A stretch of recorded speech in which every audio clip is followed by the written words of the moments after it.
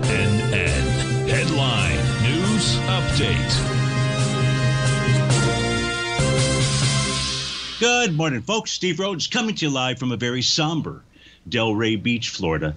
This is your 11 a.m. update, and currently have a slightly mixed bag out there. That mix really coming from the semis, which are basically flat. They're down 91 cents. Otherwise, all the other U.S. indices trading to the upside.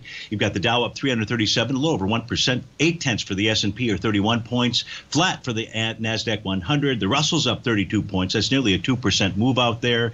Gold's trading up $1. Silver 6 pennies. Light sweet crude is off 62 cents. Natural gas down 4 cents. The 30-year Treasury trading out at 132.03. Let's try to figure out what all that means by taking a look at that 9-panel market update chart. We begin in the upper left-hand corner with the ES Mini. What do we know about the ES Mini? It has it completed by the D-point pattern, which turned into a Gartley buy pattern. We have price that is consolidating with inside its daily profile. We know where support is at. We see it with regard to those profiles. We see it with regard to the price action. The same is true with resistance. Support 3867.28, resistance 4007.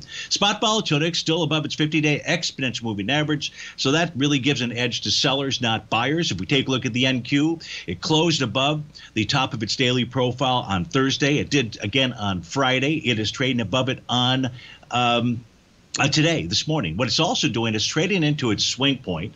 This is a swing point that it was hit with volume.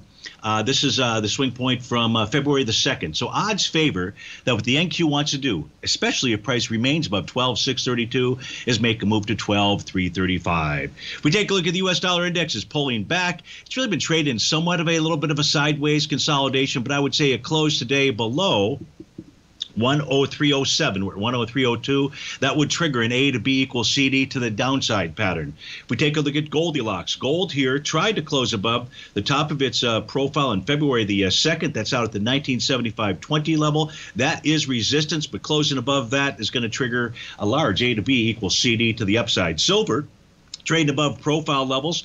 Nothing here to suggest that it does not want to move higher. And with regard to light sweet crude, I believe today will complete or form a TD9 bottom. Maybe Monday, tomorrow, or Tuesday, it completes the pattern. We'll have to go look at that during the Trader's Edge show. But the point is that light sweet crude is nearing a bottom signal, as well as that A to B equals CD pattern. You'd love to see a bullish reversal candle to confirm a buy the D point.